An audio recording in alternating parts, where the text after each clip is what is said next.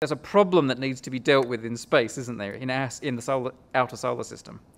Yes, so you could start the story by saying that we have been making, or at least trying to make, very detailed studies of the distribution of objects in our solar system. It makes a lot of sense to try and map our local part of the universe, and so we have tried to identify all of the smaller planets, all of the small rocks which are going around, and in the process of doing so, there have been some apparent anomalies which have been noticed. We've long thought there's been a planet beyond the orbit of Neptune. So obviously that was first thought to be Pluto, and then all the Kuiper Belt objects were found. But now in the Kuiper Belt, there's this strange shepherding of some objects. This grouping of these bodies out there can't be explained very easily. You have to have something that's like pulled them into those orbits. And one option might be that the sun had a flyby of another star a few billion years ago, and that might have pulled them out there, but that would have had other effects as well. So one of the options is that there is another very heavy planet out on the edge of the solar system that's essentially doing this shepherding. So if we think about the large planets like Uranus and Neptune, these are sort of maybe like, call it 50 astronomical units. The Earth is 1 astronomical unit. And so this planet would lie at 500 or 1,000, so really far. Not only that, but it's a very large planet, if it is a planet. The mass of this thing needs to be typically around 5 to 10 times the size of the Earth. Has this part of the sky where we've got this clustering of debris got a name, and has this made-up planet got a name? Yes, so the class of objects that we typically talk about are called trans-Neptunian objects because they lie way past Neptune, and the planet, or this object, typically goes under the name of Planet 9. What myself and my collaborators were interested in were asking, could this be something other than a planet? Essentially what you need to do is add a new massive object in the outer part of the solar system and make it hard to see, since these are the two characteristics we know of Planet 9. And a few candidates sprang to mind immediately. We know there should be this class of objects in the universe called dark matter. Dark matter is essentially, at least we think it should be, some set of particles which are very difficult to see. So if you could form clumps of dark matter, these things could reside at the edge of the solar system if they get caught through the evolution of the solar system. Another possibility, which is the one we focused on in the actual paper, was the possibility that this could be a small black hole. There's a particular class of black holes called primordial black holes. I cannot tell you how much I want this to be a real thing. Like, the idea that the solar system could have its own little, like, pet black hole, like, it would be the best present, like, the universe could ever get me, having a black hole in the solar system. And the idea is that perhaps the reason we haven't found Planet 9, this planet that could be at the far edge of the solar system, is because it's not a planet. It's one of these primordial black holes, so black holes that weren't formed by supernova, but in the very early days of the solar system, when you had all these random fluctuations going on, and there might have just been enough matter to clump together there and form a black hole. So as you vary the size, the mass of the black hole, the size varies with it. And in particular, a planet mass black hole is of interesting property that it typically has the mass scale of ordinary everyday objects, such as a watermelon. A watermelon-sized black hole would roughly correspond to a mass of, say, 5 to 10 times the mass of the Earth, which is remarkable if you think that you compress the entire mass of the Earth into such a small object. 5 Earths into that object. Precisely. One other thing that led us to think about this black hole is we also found one other complementary anomaly in experimental data.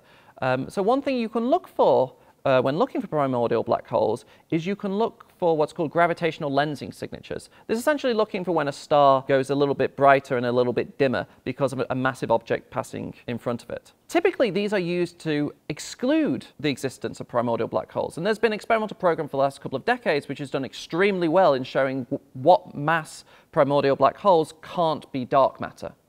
What was interesting in 2020, when we actually sat down to think about exotic objects in the outer solar system, was there was a tentative experimental anomaly that said that there could be Earth mass primordial black holes that we're seeing doing this brightening and dimming, this gravitational lensing in the galaxy. And so one thing that got us very excited is that we found these gravitational lensing experiments were pointing towards 5 to 10 Earth mass primordial black holes, the fact that there were these gravitational anomalies in our solar system that were pointing towards a 5 to 10 mass object. And we thought, this is a very curious coincidence that these two things are pointing to the same mass range. So you could simultaneously explain two experimental anomalies at the same time. And when you see something like that, then it becomes worth writing a paper and just pointing the separate communities towards this work, which is identifying similar phenomena.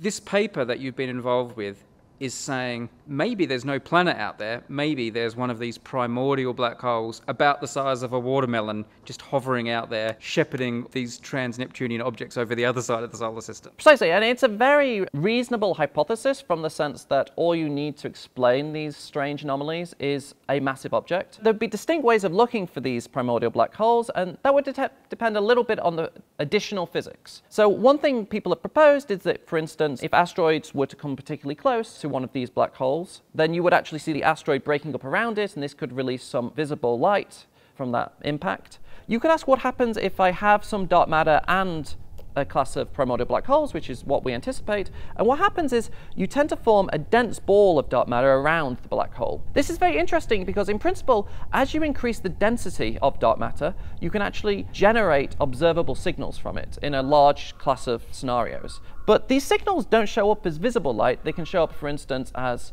high-energy gamma rays. So one way you could identify a black hole that was in our solar system, or in fact a population of black holes in our galaxy, is to try and look for these high-energy gamma rays. And that's precisely what things like the Fermi-Lat telescope do, for instance. If they found it tomorrow, what do you think the reaction would be from the astronomical community? Would every telescope suddenly be pointing at it? Would every mission be sending a space probe to it? What do you think the reaction would be?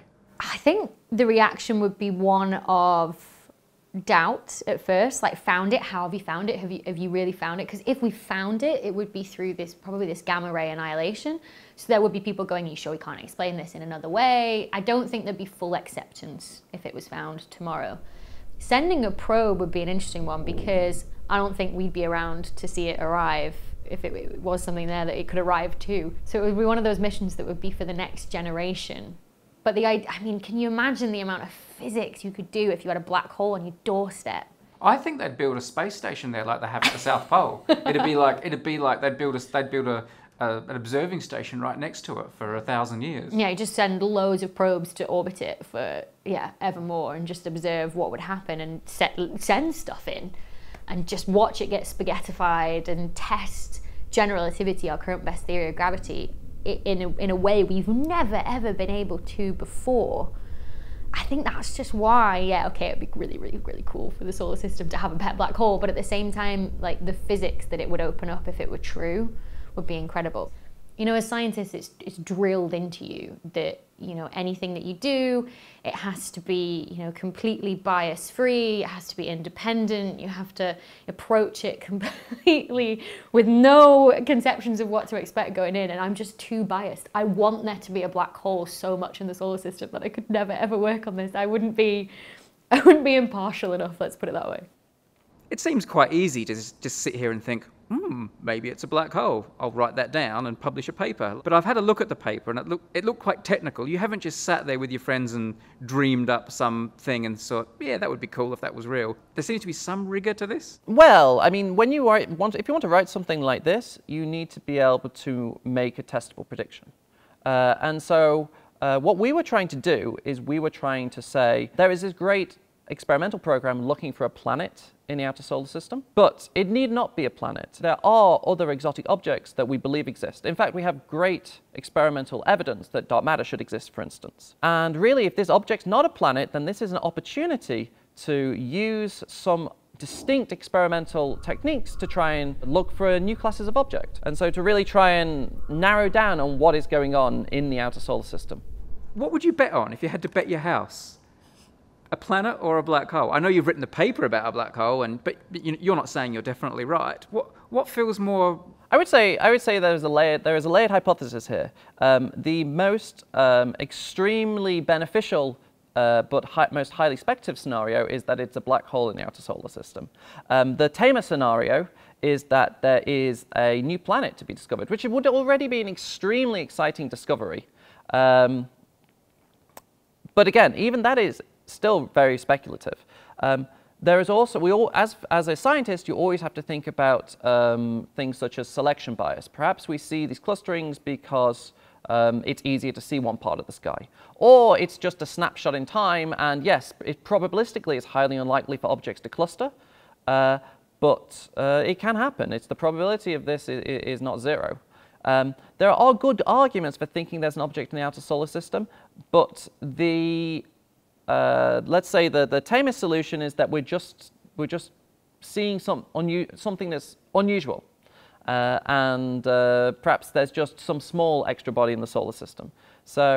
But I think that the real story here is that there is still a lot to learn about our solar system currently, and it's really important to invest money to sort of understand the structure and history of the solar system, especially going beyond Neptune. And also there are many unanswered questions in terms of early universe cosmology and fundamental physics. And what's interesting is if you can tie some things together, then often you can make progress on interesting points. Be sure to check out the video description. I've put a link to James and his collaborators' paper about whether or not Planet 9 may be a primordial black hole. And while you're there, there's also a link to Becky's latest book. It's called A Brief History of Black Holes. Well worth a read. And while you're at it, we've got a whole playlist of black hole videos from 60 Symbols. I'll include a link to that as well. If and only if the background flow exceeds the speed of the perturbation. I don't know if you can see it. Can you see it?